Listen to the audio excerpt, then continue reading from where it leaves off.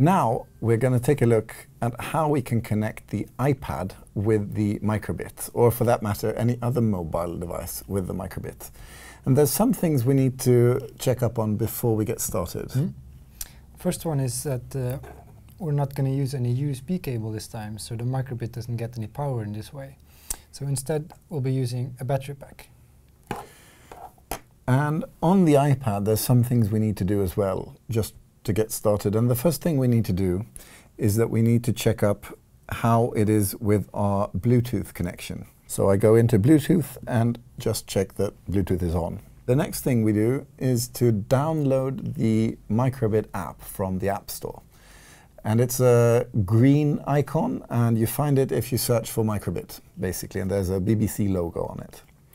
So once that's downloaded, we open that app.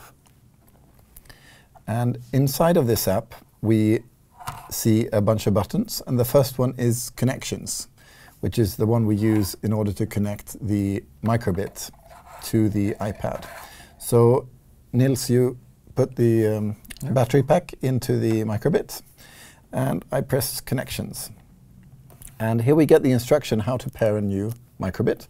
So we press the yellow button. And now we get the instructions to hold the A and B button and press and release reset. So let's go ahead and do that. We hold down the buttons and hold down reset also. And then we see pairing mode on the screen. There we go. There we go. So I press next. And now we get the instruction to enter the pattern that we find on the Microbit into the iPad. So we follow the instruction on the Microbit. And we press next. So now we get this instruction to, when we have pressed next, to press the A button on the Microbit. On the Microbit, and get further instructions. And this is a bit tricky, because what we've noticed is that this process goes quite fast. So we will get a bunch of numbers on the Microbit, and we are to put them into the iPad in a certain time frame in order to make this work. So we need It works very good if you're two persons, or one person reads out the numbers and the other one types them in. Or otherwise, you could maybe have a piece of paper and a pen, write down the numbers before you put them into the iPad. So then I press next. Now we wait 1 second for this part to be done. Now we see a little arrow on the Microbit, meaning we press on the A, and we get 4, 1, 2, 5, 0, 7. Yeah, and then the number repeats. I think this should work. Let's see. Yeah, so Pairing we have a successful, and we get a check mark. So I press OK. And I press reset on the Microbit. And now we are good to start coding. So I press to go home and to create code. And when you press this button, what the app actually does is it opens your browser on the iPad. And it shows you the official Microbit webpage with their 4 editors. But if you want to use any other editor, you can just go to another website and use that one instead. Yeah, so all editors work. And the one we've been using is the code themicrobit.com. So we use that now as well. And the user interface appears for the editor. It looks a bit different on the iPad. It's got this vertical layout, and we have the simulator down here to the left. So should we get started doing some code? So let's make a name badge. Yeah. So we need a basic and let's see, show string. There you go.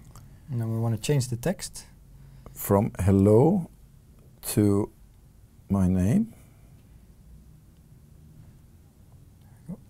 Okay. There we go.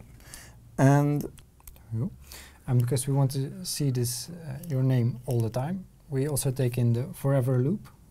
Take and drag and drop in a forever loop. There we go.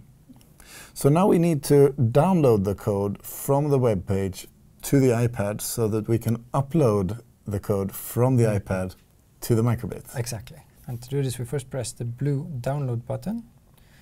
Now your browser will start downloading the file that we need. This might take a second, so you have to have some patience here. There we go.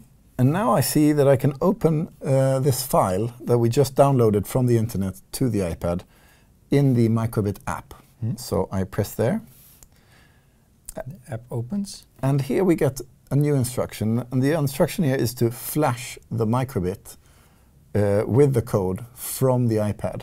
Here we found that it's not possible just to press the flash button and have that work. In order for this process to work, the Microbit needs to be in pairing mode.